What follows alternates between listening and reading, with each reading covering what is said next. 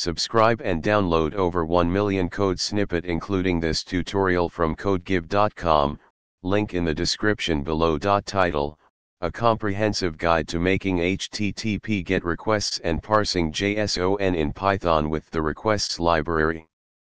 Introduction. Python's requests library is a powerful tool for interacting with web services and APIs.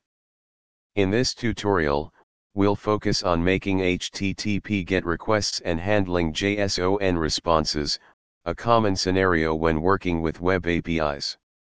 By the end, you'll be equipped with the knowledge to retrieve JSON data from a web server and parse it using Python. Step 1. Install the requests library. Before we start, make sure you have the requests library installed. If you don't have it installed, you can do so using pip. Step 2. Import the requests library. In your Python script or notebook, import the requests library. Step 3. Make a simple GET request. Let's start by making a basic GET request to a public API. We'll use the JSONPlaceholder API, which provides fake data for testing and prototyping.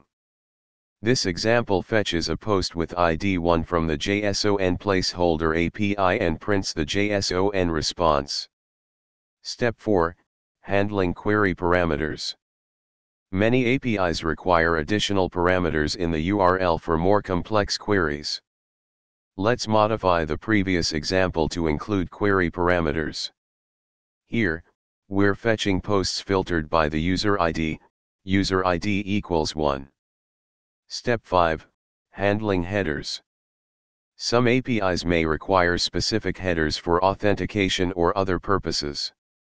Let's include headers in our request. Replace your _access token with your actual access token. Conclusion. In this tutorial, we covered the basics of making HTTP GET requests and parsing JSON in Python using the requests library. You can now apply this knowledge to interact with various APIs and retrieve JSON data for your projects. Experiment with different APIs and adapt the provided examples based on the requirements of the specific API you're working with. ChatGPT.